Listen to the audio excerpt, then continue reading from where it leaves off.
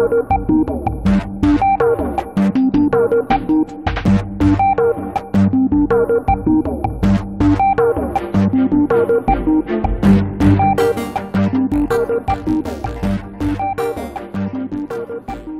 Steve, thanks for coming along. We've talked in the past about smart and intelligent buildings.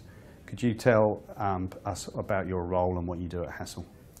Yeah, sure. I'm Steve Costa. I'm a principal at Hassell, and I'm also the leader of our workplace design and commercial buildings client sector at Hassell internationally. Great.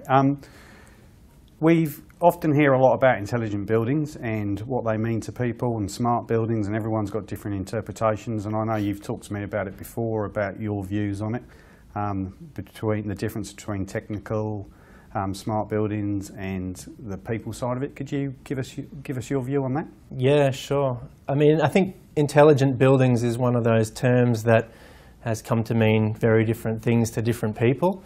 At Hassell, what we're particularly interested in is not just intelligent buildings, but emotionally intelligent buildings.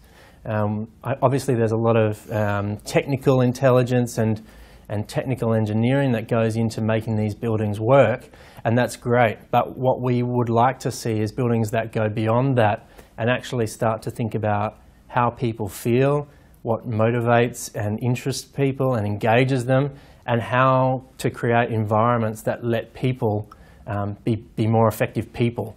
So from our point of view, this idea of an emotionally intelligent building would be a building that understands people's feelings and motivations and maximises those for the organisations that they work for.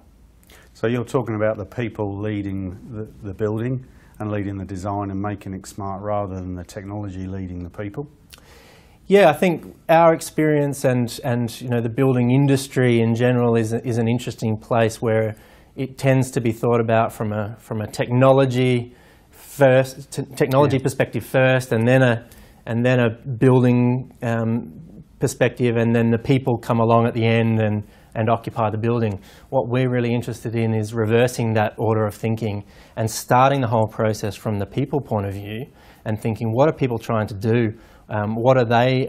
What motivates the way they want to work in a building? And let's design the place and then the technology around that to support those people to do what they're trying to do anyway, and help them do it in a really natural way.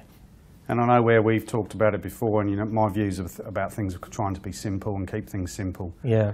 Do you think that the technology may be complicated in the background, but the way it interfaces with people needs to be simple, or do you think it should be more complicated? No, I think we're definitely seeing that better buildings are getting more and more simple for people to use. The technology and the innovation and the engineering in the background might be very complex, but the user experience of the building is getting easier and simpler, and people's expectations of things are that they get easier and simpler. So our experience is that the best buildings get out of the way. The best buildings move aside and let the people get to each other and let the people do what they're trying to do at the speed that they're trying to do it. So any engineering and technology that can help make that easy for people, that's a really intelligent building in my view. Yeah, okay. So some of the changes that are going on in the workplace now, how do you think they can be supported by the way smart buildings are designed in the future? Well, we think that smart buildings are part of the leadership of the organisation. What I mean by that is that we believe that the primary leadership role in organisations is about culture. It's about building and developing the right kind of culture to be the kind of organisation that you want to be.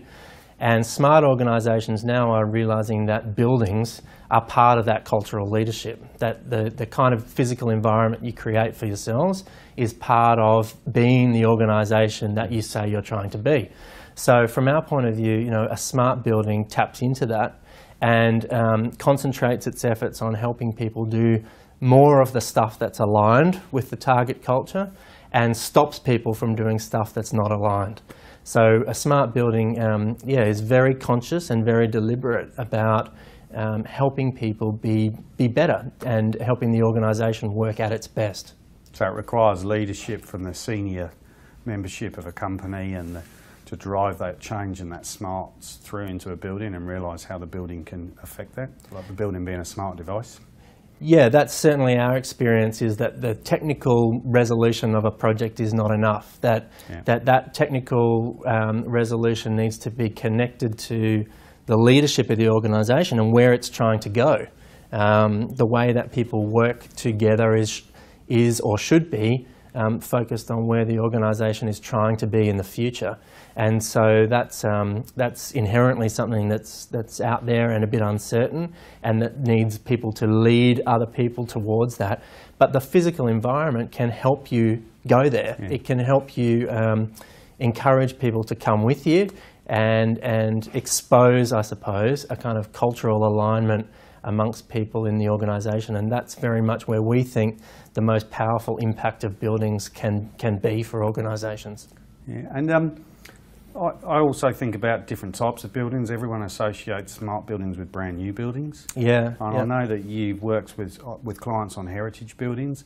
How do you think a heritage building works with smart buildings, intelligent buildings? Is it possible? What's your views on that, your experiences? Well, obviously we love designing brand new buildings, and that creates all sorts of opportunities for doing things in new and innovative ways. But we also see that heritage buildings and old buildings and the reuse of buildings can be a very powerful thing for organisations, particularly in terms of the organisation's emotional intelligence and cultural alignment. And I think that's because people like to identify with something that's authentic, something that has history, something that has a story, something that represents what the organisation believes in. And creating that from scratch in a new building is quite challenging. And another way to go about it is use the inherent authenticity of older buildings to create something tangible that people like being a part of and a place that people like coming to. People have a good sensor for sort of fake environments. They don't like fake environments, and old buildings, aren't fake. They're real places with real histories that people like to be. So often organisations, or we find that organisations who are very focused on attracting people, especially creative people, use those heritage buildings to create an environment that's appealing to people and welcoming and comfortable for people. And at the end of the day, that's a big part of it, because if people don't want to come and work in your workplace, they'll go and work somewhere else. So quite often in those types of buildings, from my experience in working with those types of projects, there is not often a automatic window or vent control system. It's quite often the person going over there and opening the window themselves.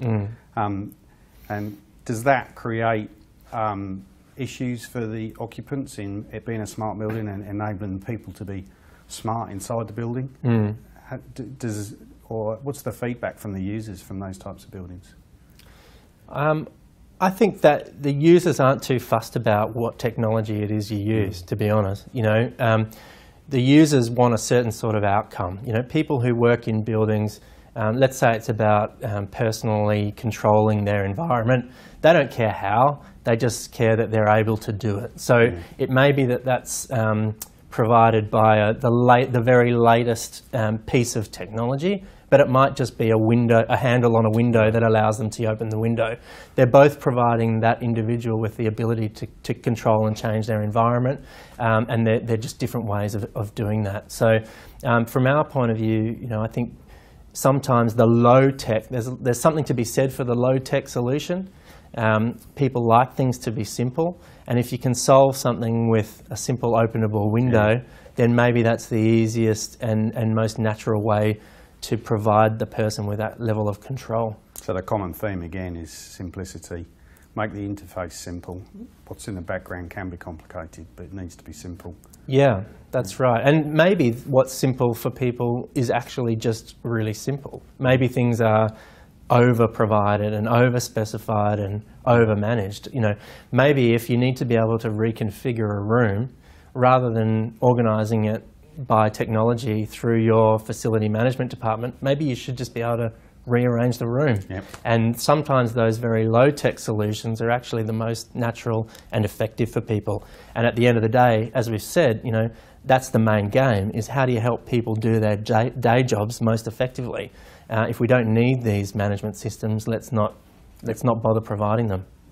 So have you got any views on what you would not want to see in an intelligent building or a smart building in 20 years' time?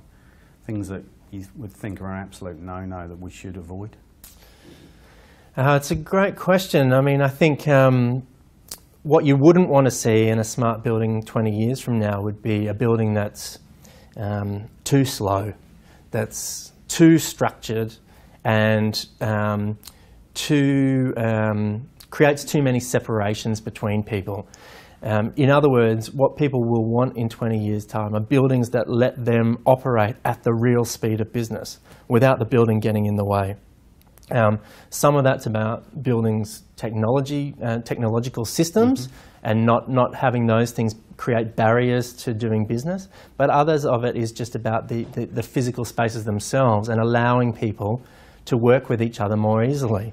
You know, it comes down to things like, just really simple things like security layers in buildings, you know. Let's get rid of the old swipe in at every lift lobby. I mean, how are you supposed to do business with each other in an organisation when you can't get into each other's workspace?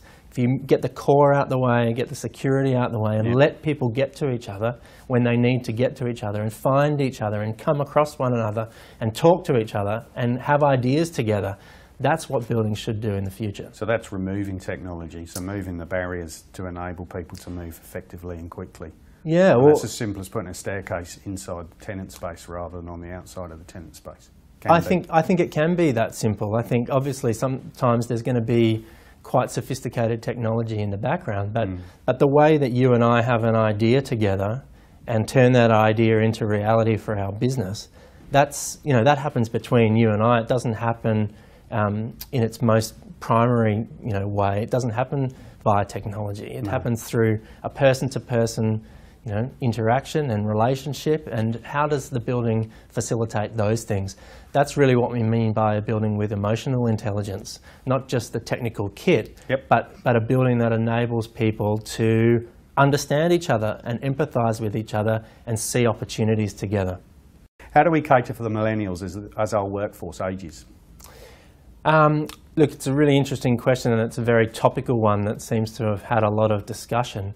I don't think that the answer is about designing specifically for different generations any more than it's designing for specific star signs. You know, I think that the issue is really about choice and about individuals' ability to choose how they work and to be provided with an environment that allows them to work however they happen to work most effectively, whether they're a Gen Y, a Gen Z, or a baby boomer.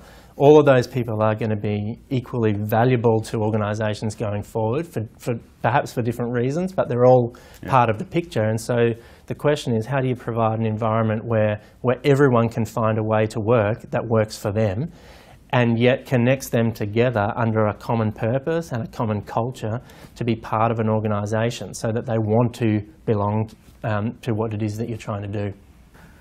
So some of the building users, operators, people that lease buildings are changing, either from going from big to small or small to big, or cells within those companies are changing and breaking out. How does a smart building evolve and accommodate those things? So I think this is a really interesting question about how organisations are changing and what that means for buildings. We've known for a long time that the only thing organisations know for sure is that they don't know what's going to happen in the future. And so we've had to design buildings to allow them to rearrange and change over time. But I think what's happening now is that even the nature of their workforce is potentially breaking down, and that people won't have big, stable organisations in the future the way we've had until now. It may be that from now on, you know, projects are just as easily resourced with a range of independent workers that mean you don't have to have a team at all within your organisation. So that provides quite different challenges for buildings, and particularly the intelligent systems in buildings. I mean, how do you create a building that supports a team that might not belong to your security system, for example? How do you invite your competitors to come in and work in your building as a collaborator when you choose to team up for a joint venture. These sort of dynamics, organisations are getting much more permeable, their boundaries are breaking down, and buildings are going to have to find a way to allow organisations to work in that way, because it's part of how we do business now. So the common themes that are coming out here again are simplicity, flexibility and adaptability, and making sure that the smart buildings that we design can do all of those things. They're quite generic terms, but if you stand back, that's what we're looking for, and I think simplicity is the most important thing. It's come out in a lot that you said today, and I think that's pretty common in most discussions that we have about smart, intelligent buildings. So I think it's something that we all need to focus on as an industry. I've really enjoyed hearing from you today on the people side of smart buildings. And myself, being an engineer, I quite often focus on the technical side, and it's been really good and refreshing to hear readjustment for me around the people side. So thank you for your time, and really look forward to hearing some more views and us helping people in the industry bring smart buildings together for the clients. Thanks, Peter. It's a pleasure to be here, and it's a great challenge to create these places together. So thanks for your time.